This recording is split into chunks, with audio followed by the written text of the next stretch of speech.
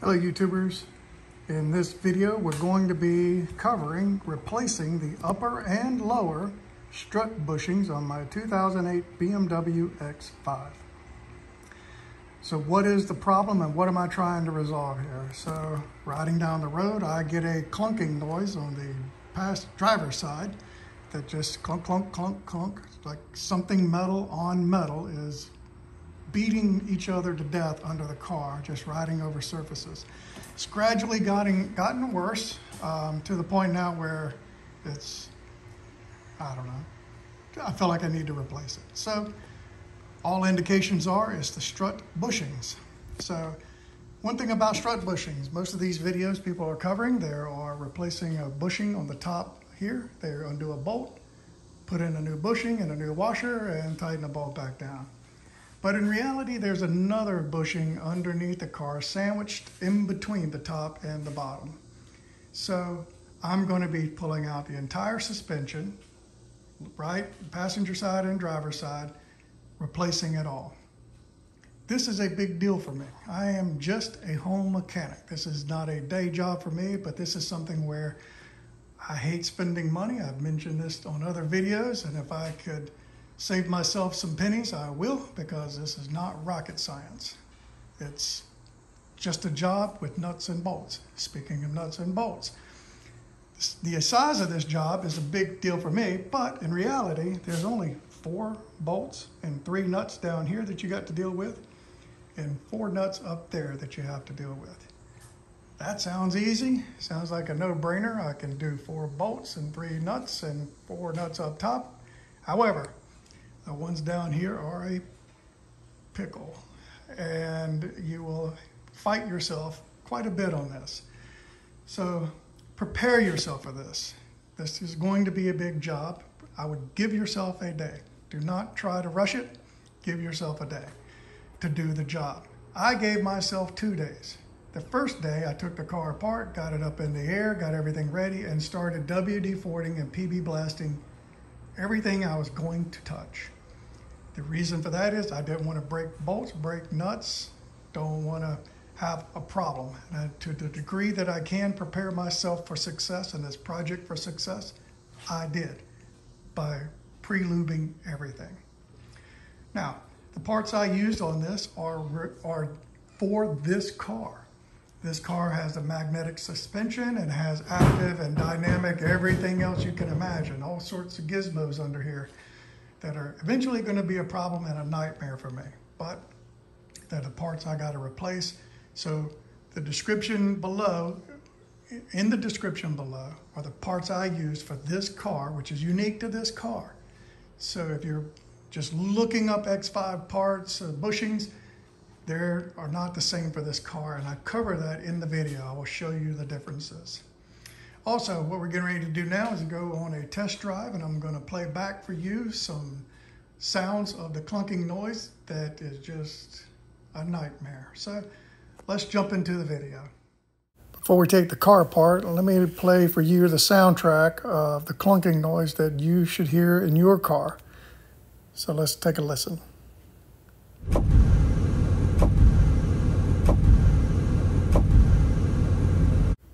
So what a horrible sound to have to listen to while riding around in your car. So if your car sounds like this, again, this is the project for you. So let's get tools. These are the tools I bought.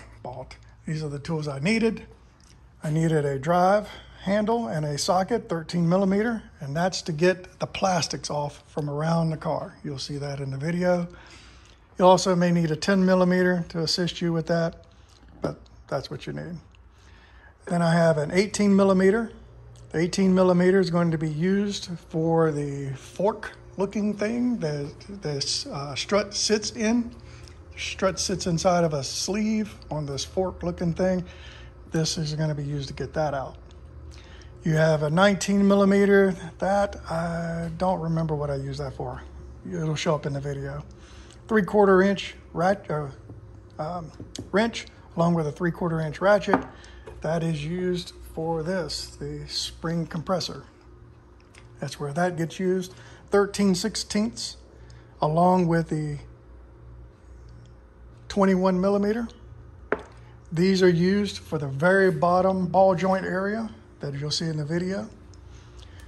Then I have a 3/8 inch ratchet, some extensions, and a 40 millimeter Torx bits. This is going to be used to get the strut loose, the top bolt that holds the whole thing together. You're going to need that to hold in place while you use the 18 millimeter wrench to loosen the top bolt off. So this is going to hold the strut in place while you use this to loosen the bolt. Then we have a 16 millimeter 3/8, and we have a 16 millimeter 1/2 inch, and that's going to be used at the very top part up here. If the upper control arm is held onto that, so you'll need two 16 millimeters.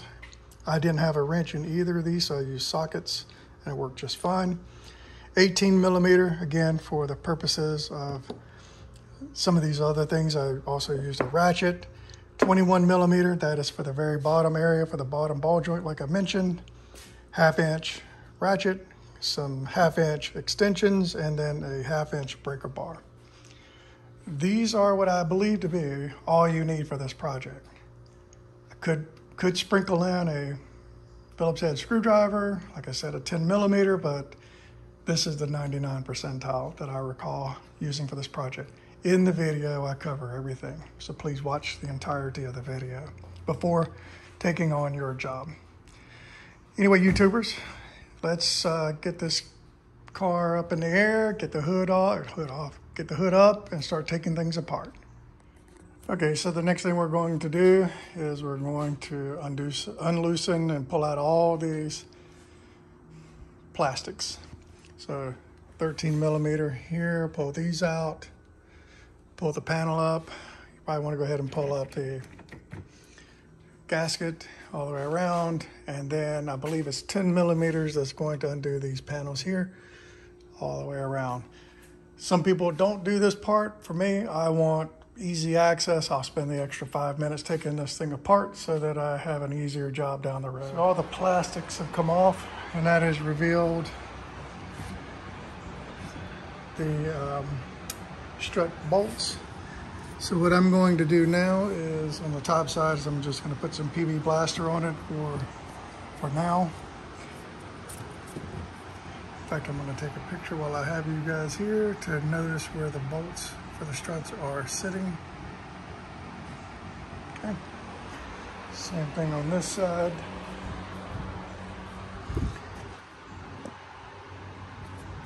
PB Blaster is going to be necessary for sure.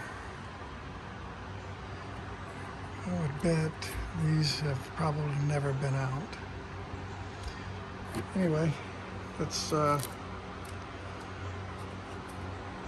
get some PB Blaster on the top, and then we're going to start next by taking off the wheels on both sides, jack the car up first, put it on stands, take the wheels off, and start PB blasting everything else. My goal again for today is to get it in preparation for tomorrow. I am not in a rush. I'm not trying to strip bolts, break nuts, whatever. This thing is just going to be, I'm going to keep PB blasting it throughout the night, throughout the day and night, rest of the day and night, probably a dozen times. I'm going to be out here with PB Blaster, WD-40, whatever, to do all the bolts, everything I've got to get done. So let's start wetting things up top, and then we'll take the car and jack it up.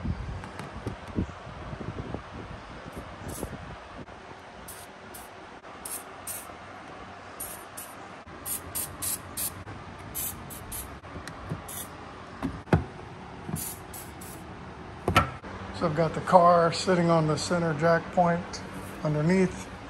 For those that don't know, it's right here, right underneath this opening for the plastic. That is a metal bar, structural, and a jack point.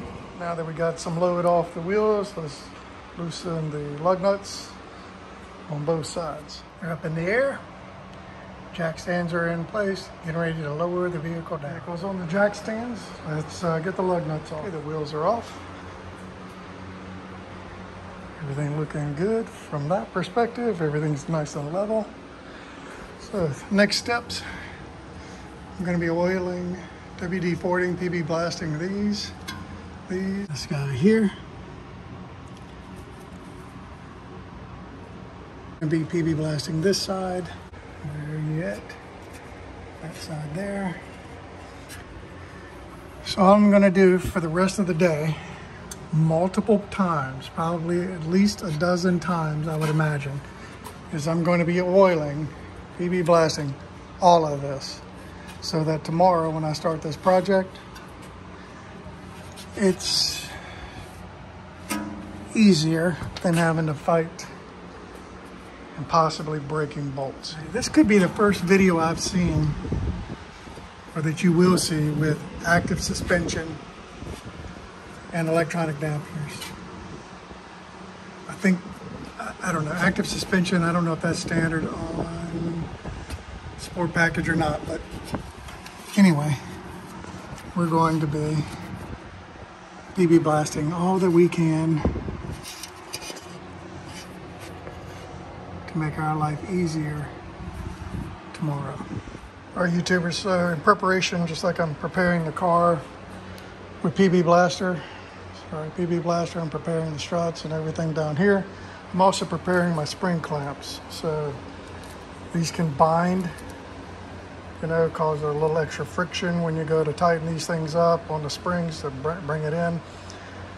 I'm looking for as little resistance as I can because there's already going to be resistance on the spring. So I like to put a little engine lube on this. It's really thick. I don't have any grease. Grease probably would work better, but I don't have grease. Anyway, engine lube, just a little dab will do you across the threads. Tighten it up and down. That way, that will be ready for tomorrow as well. So, see you in the morning, or sometime tomorrow. So YouTubers, I was concerned that this may be rust, but in retrospect, I'm wondering if what I'm looking at here is the remnants of the bushing that's flaked off, falling apart, and this is just what I'm seeing here, and it's actually not rust. Because I don't see any rust up here, and these two here, this one here and this one here, are downstream, if you will, of it. I don't know. I could be grasping at straws.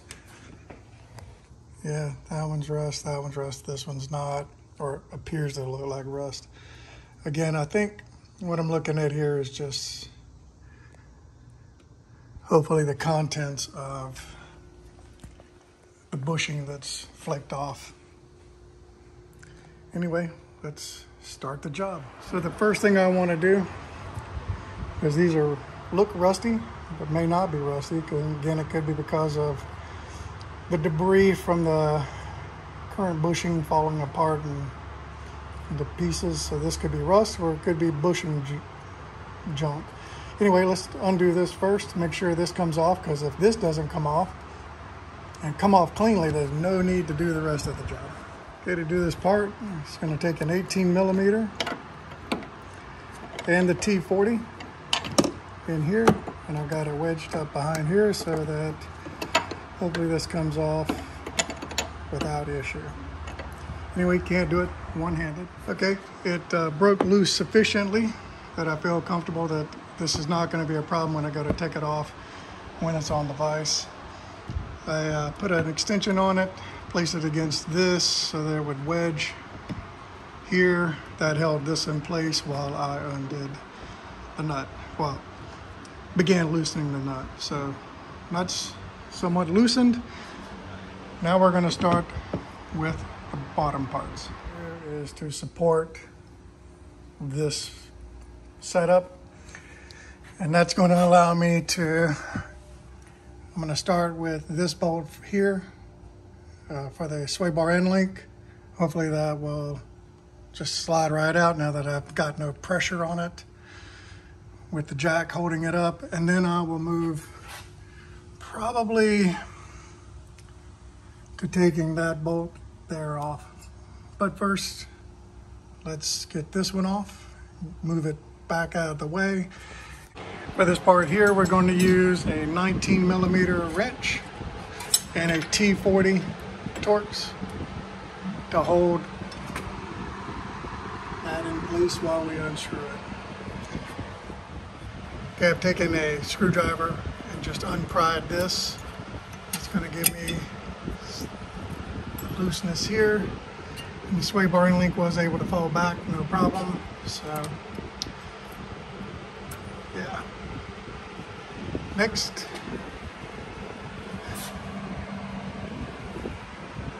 I think I'm going to drop that next. So let's get this bolt out. So this is a 16 millimeter.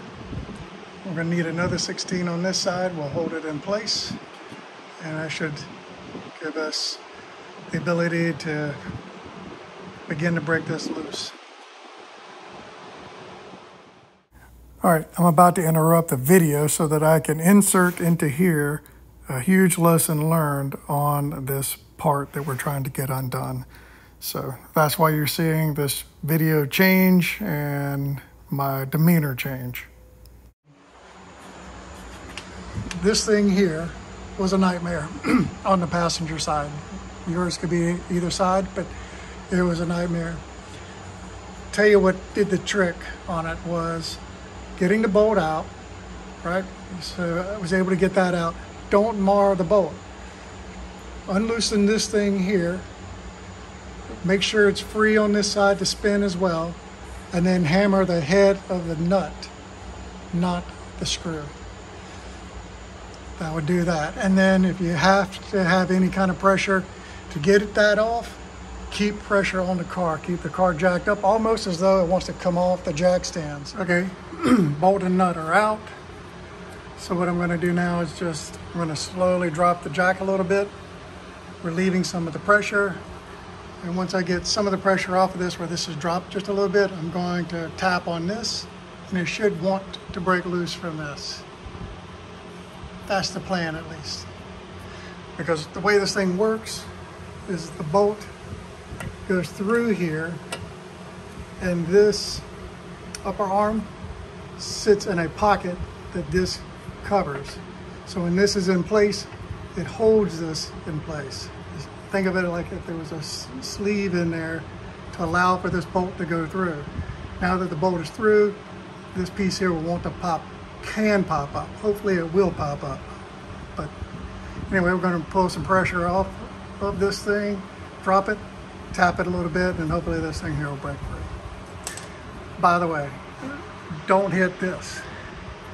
This is aluminum. I wouldn't recommend hitting it. If you have to tap it, don't hit. Okay, so the bolt is out, and now I've got it strapped up to the control arm like it was. Basically, it was connected here to here. The bolt came out. I will say it's a lot of corrosion. I'm gonna clean it off with a wire wheel or wire brush. Go from there. So let's disconnect these guys. All right, so let's loosen this bolt, get this bolt here out, and then we'll get the bottom one out. Okay, that bolt is out, and we're gonna move down to the next one. We got a wrench sitting on it, an 11/16 wrench, because I don't have a 21 millimeter wrench, but it takes a 21 millimeter socket. So let's get to it. Okay, again, I got it held here because I didn't want the whole knuckle assembly and everything to drop with it. But it's not on the jack, but I needed that free space so I could drop the strut from the bracket. So the bracket is here. When we're ready and we're done with this, we'll put it back in the seat and jack it back up. But for now, that's out. Bolt is out. Everything's unhooked. Brake sensor is unhooked. Everything now is at the top. On the car, we're going to take the strut assembly out, and then we will mess with that in the vise. Okay, so the strut's out of the car. I've got it in my spring clamps, just hand tight right now, hand tight down there, and the point here is just to kind of hold it in place. It's free to move across the vise. That way when I start to clamp or start putting pressure on this one, it'll move. It's in the vise grip because as I'm tightening this, I don't want this thing to slide just like you saw. So as I start to put pressure on this, this thing's going to want to walk down. And I want to keep it where it is. And while it's in this, I'll tighten it down, undo it, switch sides, put the vise on the other side, tighten it down, and I'll just keep toggling back and forth. So takes a 3/4 inch wrench. Oops. Anyway, can't do it one-handed. Let me get this thing started, and we'll pick back up. But basically, I'm tightening a bolt until this thing is loose, or until this thing here is loose, so that I can undo it. Also, one thing to note. So I marked this side here where it is. And the reason for that is this thing's on a pitch. I want to find the same pitch.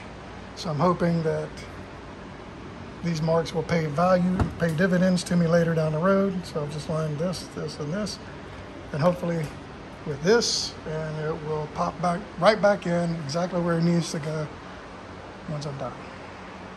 So all I'm doing now is holding this in place, taking my 18mm and unloosening it. So for this part here, I'm just going to back it back out till it gets close to the end, and then continue tightening up here. Okay, so it's fairly loose, but loose now doesn't mean I'll be able to get it on later. This thing really needs to be clamped down pretty good, as you can see. I wish I would have grabbed another rung down, but worst case scenario, I undo it, clamp it back down and do it again. But I think it'll come out just fine. Anyway, let's give it a shot. Well, right now, it's nothing to lose. It's already loose. So here it is in all its glory. I don't know if that's original equipment stuff or not, but next thing to do is to hammer this thing. Or maybe not even have to hammer it. I want to get this top cap off. Anyway, it's just sitting in this rubber isolator. I just need to pull it off without causing problems.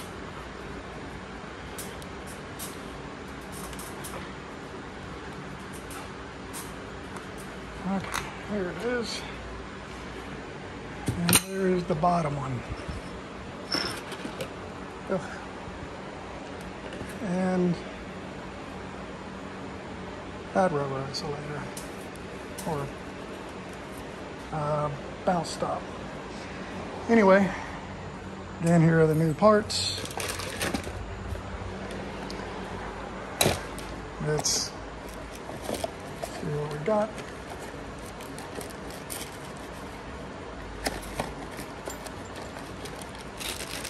Again, this car has adaptive suspension. I would imagine the part number is different for the adaptive suspension. I would imagine that the grommet hole here, or the hole here, is bigger to accommodate that. Same thing with the boot cover and bump stop. No, actually the boot stop and bump stop were nope, they were a different part number because the bump stop is a different size. Anyway, all this again is, like I said at the beginning, it's going to be down in the description below. Okay, YouTubers, I apologize for this, but in the excitement of getting the strut all apart, I quickly put it back together and forgot to film any of how this thing went back together. So, the way you assemble the strut is, I collapsed the spring, number 6 here, with the spring compressor. And I took off the bolt, number 14 at the top, took off the washer, and what you saw there was a remnants of number 12, right? So now the strut is apart, the spring is compressed, and I pulled off number 10, which you saw me grabbing and manhandling there. And that is what you got to remove so that you can get to number 8, which is the lower strut bushing. And I pulled off number 5 and replaced it with a new bellow. And I pulled out number 4, a new bump stop. And I put it back in the reverse order. So number 4 went on first, then number 5, and then one of the strut bushings. Then I put back on number 10. And the rest is history. So I failed you there. I apologize for that. I just was ready to get it back together, and there you go. So that's the order in which you put things back together. So all I'm gonna do is just clean this thing up a little bit. Clean that area up a little bit up in there as best I can, just while it's apart. Put this thing back together and unloosen the bolts. Okay, so I had a devil of a time freeing the control arm from this knuckle.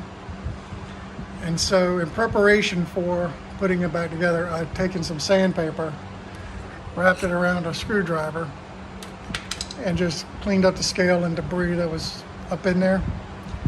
Put some grease on this end, and I'm hoping that when I jack this thing back up, this thing will just seat back in. And if you recall, I told you this thing's got a channel, a U-shaped channel.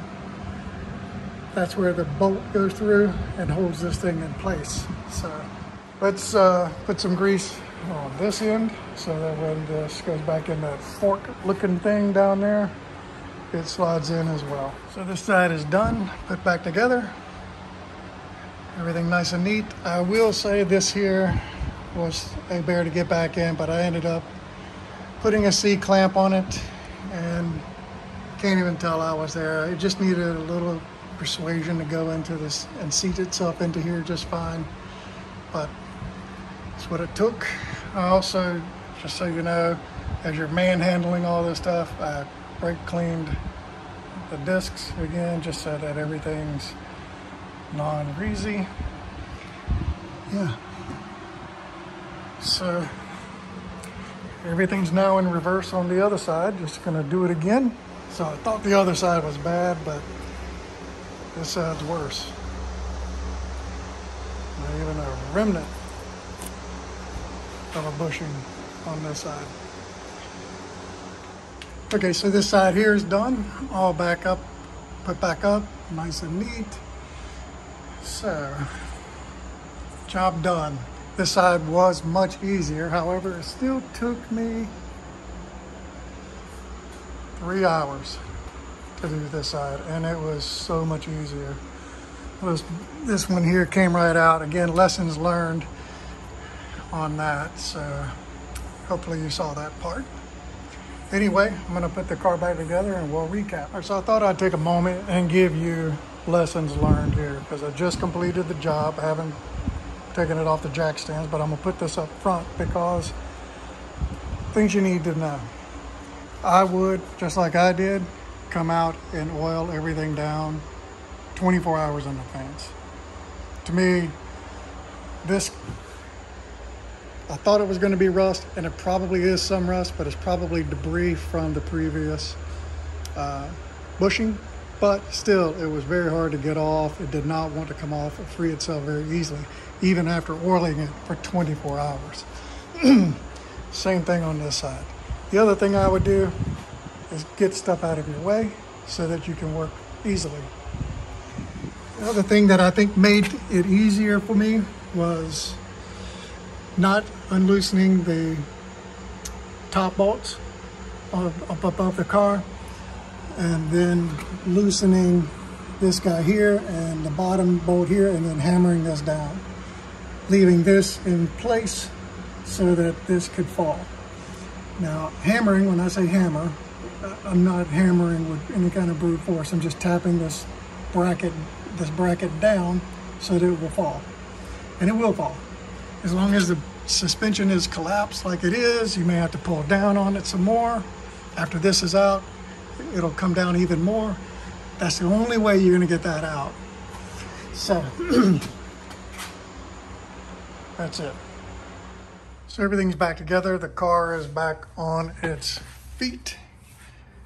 Parts are back in. I've given it a test drive and everything is working as expected.